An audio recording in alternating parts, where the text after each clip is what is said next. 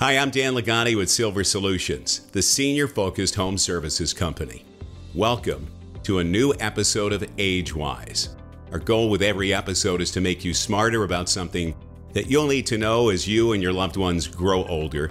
Today, we've got a two-part series that we're kicking off. Part one on longevity, the fountain of youth and the holy grail that everybody seems to be looking for.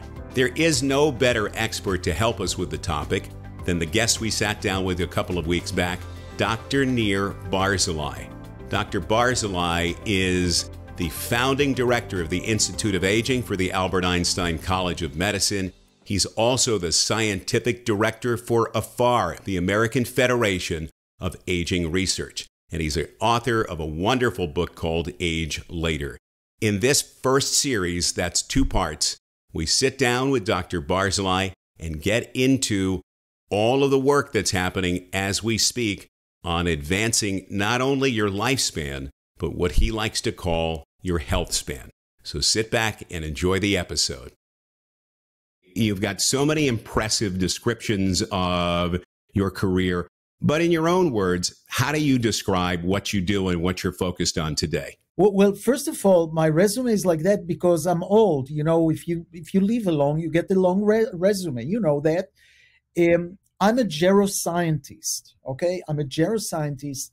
And the reason I'm a geroscientist, the reason I'm a scientist is that when I was a boy, when I was 13 years old, and I looked at my grandfather, who was my age now, and he looked quite different.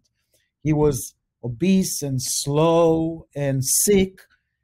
I thought, just a minute, what happened to him? Where did he come from? Most of us don't see our grandparents and say, oh, we're going to look the same. They assume that I don't know what happened to them. And I think this curiosity has led me to be a scientist, and to be a scientist that involved in this new field that's called geroscience, that really says, hey, the biggest problem that we have is aging, because aging is what drives the diseases, diabetes and Alzheimer and cancer and cardiovascular disease. So if that drives the disease, maybe if we can target aging, then we don't take rid of one disease, but all of them. It's a really fascinating comment to get underway with. And in fact, ironically, I think it was also in the first chapter of your book, Age Later, which is, are there systemic issues with the medical system, which seems to focus on specific diseases or specific indications rather than a more holistic look at why are people getting sick and what are the causes? So how did you develop that orientation to looking holistically at aging versus a specific issue of cancer or diabetes? Right. And by the way, this morning I spent time on advising people not to form a new medical school, but to form a new health school. Okay, let's change it totally. Look, during human evolution, life expectancy, we're talking 100,000 years or so. Life expectancy was 20 to 30 years. And it's only in the last 150 years that we made a huge progress and tripled our lifespan. But what did we get? We get diseases that haven't been there during human evolution. You know, people didn't live long enough to get Alzheimer or cancer, or, you know, they died from other things. A lot of what was done was prevention, harnessing agriculture, cleaning the water, building sewers, and vaccination. Those have been done. And we got stuck at in age 60, getting one disease and the treatment, and another disease and a treatment, and the treatments are antagonistic, and the diseases are painful, and we discovered this new biology of aging that is now a target, because we know one thing: we know that aging can be targeted, aging can be delayed, aging in several ways can be stopped and reversed. And this is what we're trying to do in our initiatives. So, in your view, are there people that are born hitting the genetic lottery, they're predisposed to living longer, and others that just don't have the same makeup, so therefore we get what we get? Or can you really modulate the effects of aging? And if so, is it about environment? Is it about behavior? Is it about medicine, or some mix of all of the above? So the right answer, if it was a test for geriatrician, would be that it's 80% the environment and 20% the genes. This is really not quite true, and it doesn't take into effect that our environment interacts through our gene, okay? Our nutrition interacts through our genes. So it's not that we can send 20% here and 80% there. And since they're interacting with each other, let's say that it's really only 20% genetics. If we can understand what's the genetics and target it, maybe the environment is not going to be so harmful for us. But more important, we looked for a population where maybe it's 80% genetics and 20% environment. That's what we are hoping for. And that's why we started looking at centenarians. And that's why we got so much knowledge and practical knowledge and drug development that we decided that this is going to be a better part of our future, to understand what is that slows the aging in 100 years old. Let's find those factors and let's develop drugs that will allow us to get to our maximal potential as humans. You use a concept in your book, and I've heard you speak to it in other arenas as well, of a lifespan versus a health span.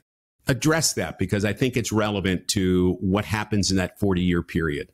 So, I was interested in aging, right? And I was a weird bird in this way. I'm one of the first people that was interested in aging. And I told my family, I told my friends, I'm interested in the biology of aging. And people were like, well, we don't want to hear about aging, basically. But then I was studying actually centenarians and healthy centenarians. And I said, I'm looking into longevity.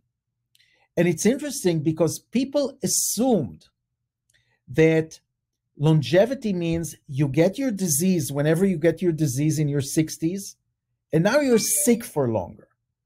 And that's when I realized that what I'm doing and what's important for people is not how long they live, but how long they live without diseases.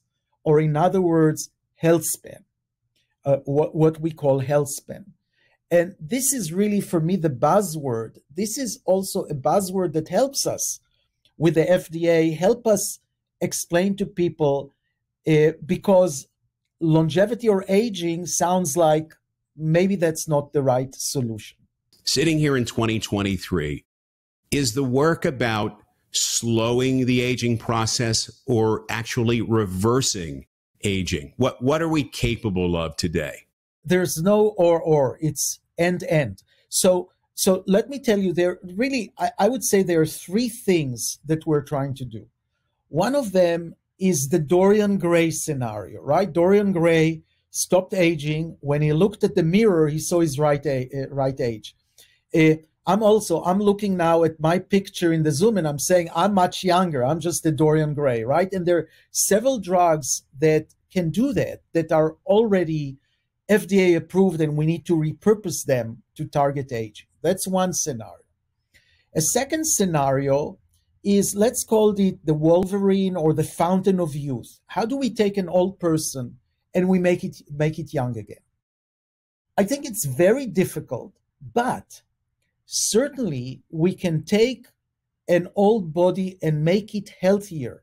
Even if we don't extend much the lifespan, we can make it healthier. And we can do it by two examples that are very much part of our scientific journey.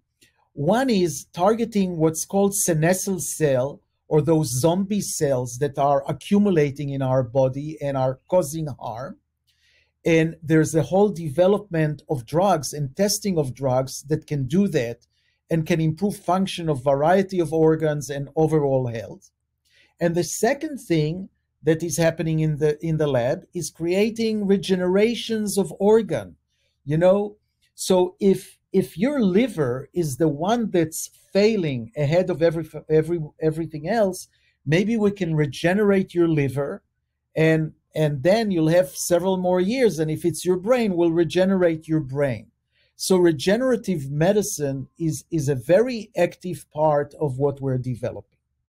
The third scenario is the Peter Pan scenario. And I actually think this will be the easiest thing, but it's 50 years away.